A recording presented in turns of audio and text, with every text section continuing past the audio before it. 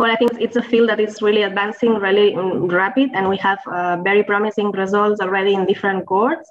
Not that many on purely characterized cognitively unimpaired individuals that are middle age.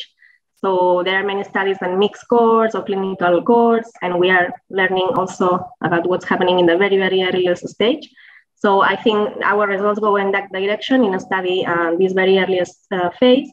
But of course, we need validation of the results in similar cohorts, and also, especially in terms of application of these biomarkers in terms of clinical practice, clinical trials design, and eventually also maybe clinical practice. We will need, of course, studies in more diverse populations. And also another very important question that is being addressed now is how these biomarkers in plasma are actually affected by other variables, comorbidities, how they perform in, as I was saying, in more diverse or heterogeneous populations, and in real world populations that go to the memory clinics, which at the end is still being studied.